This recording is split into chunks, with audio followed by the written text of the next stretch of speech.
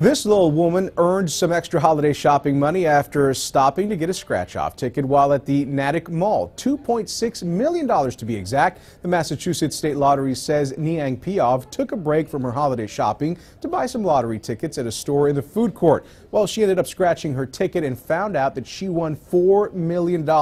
She'll take the one-time payment of $2.6 million, and she plans to pay off her mortgage as well as invest in retirement. The store gets $40,000 for selling that ticket. I'm Molestina for WBZ News.